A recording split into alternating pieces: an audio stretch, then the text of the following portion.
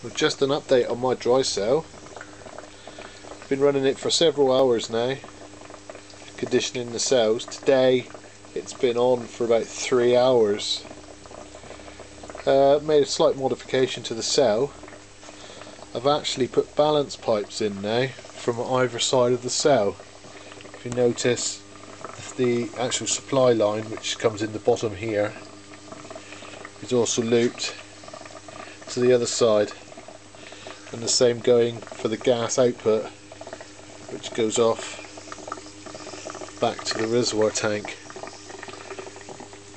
which goes in to the top. The reason I'd done that was because on the supply side, one pipe wasn't sufficient to let the gas out. I was finding that if it was only supplying this side with no gas out on this side, the gas would actually pressurise this and the liquid level would drop.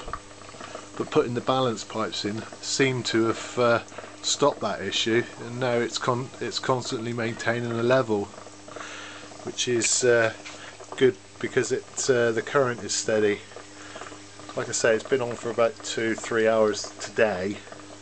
24 amps, nearly 25 amps. And the temperature is quite stable now, 63, 64 degrees C. Seems to be a little bit of residue coming back into the tank. I'm wondering whether that is to do with the brass fittings that I've installed, whether they're releasing a little bit of brass into the electrolyte. But when we give it a clean, we'll have a look and see if there's any deterioration. Anyway, so that's the only difference today, is the balance pipes.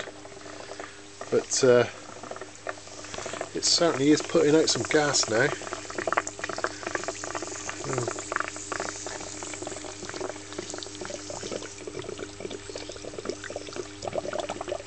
I'm going to have to do some